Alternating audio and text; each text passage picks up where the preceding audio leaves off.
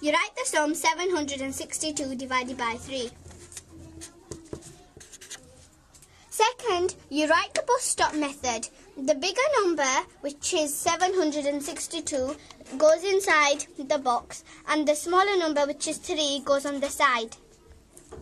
You work out how many times 3 goes into 7. 3 goes into 7 2 times, and there is a remainder of 1, so you carry it to the next number, which is 6. There was a remainder of 1, so the number 6 has now changed into the number 16. You check how many times 3 goes into 16. It goes into 16 5 times, and you still have a remainder of 1.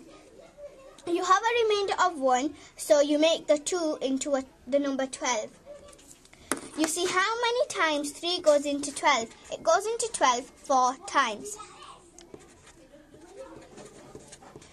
You put all the answers together, and your answer is 254.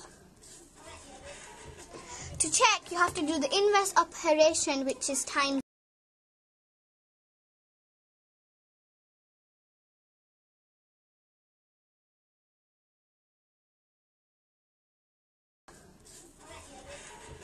To check, you have to do the inverse operation, which is timesing, and the sum is 254 times 3. 3 times 4 is 12, and carry the 1, make it small. 3 times 5 is 15, add the 1, is 16. 3 times